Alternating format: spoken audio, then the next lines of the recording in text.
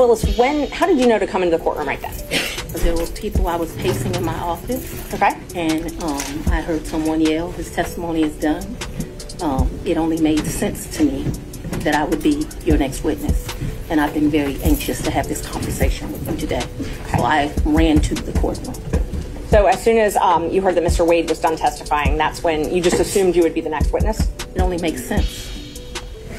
Did you listen to any of the testimony? I've been in my office pacing, ma'am. Last month, Georgia Superior Court Judge Scott McAfee ruled that Willis could stay on the case only if Nathan Wade, the lead prosecutor she appointed and with whom she had an affair, left the case. Wade resigned shortly after the ruling, but Dershowitz on Tuesday said the evidence is overwhelming that she had gotten paid.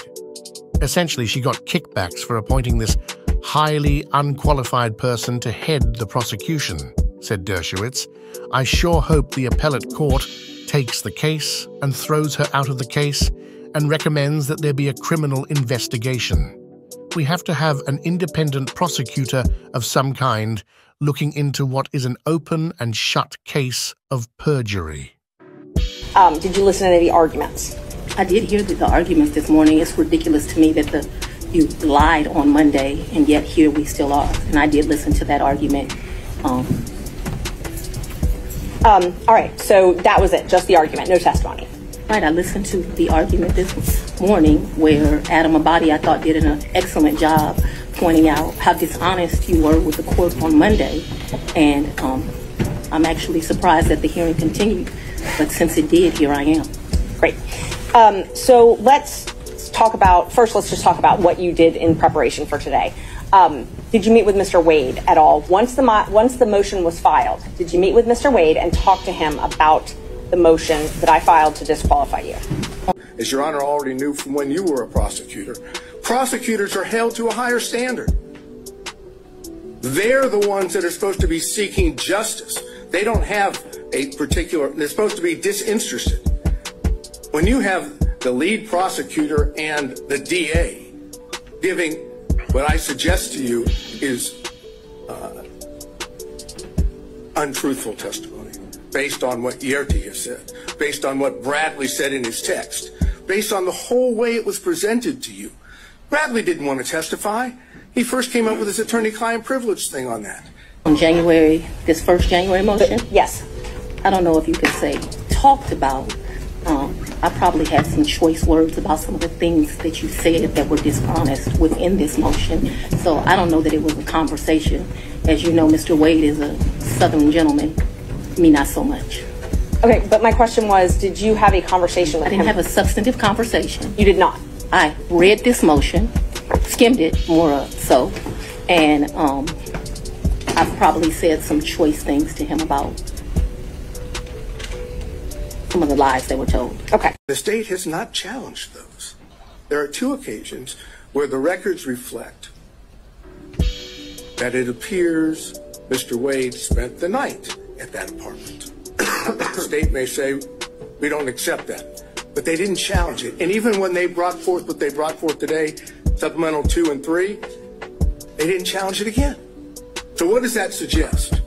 That's corroborating evidence of what Yerti had said, of what Bradley said in his text message. It's also impeachment evidence as to what Wade and Willis said about how many times.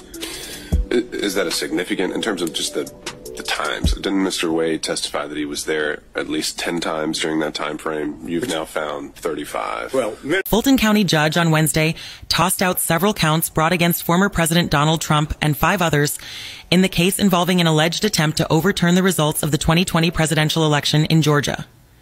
The brief order from Superior Court Judge Scott McAfee states that 6 of the counts in the 41-count indictment returned by a Fulton County grand jury in August must be quashed. what I'm suggesting is, if all of the overt acts are nothing more than core political speech or expressive conduct, and nothing else is alleged which is not protected by the First Amendment, then you have an insufficient basis for which he has been indicted, because he's being indicted for First Amendment speech and not for unprotected speech. And therefore, the statement that was made about if it were true, we could still use it as an overt act, suggests that they can prosecute true speech, which is what we're trying to get to here. It's the nature of the speech, the political speech, the heightened value of such, which gets this situation different than others, and the fact that it comes from then President of the United States. Going back to what was said in addition by the state, what the state claims is criminal here is lying to the government. That's what it said.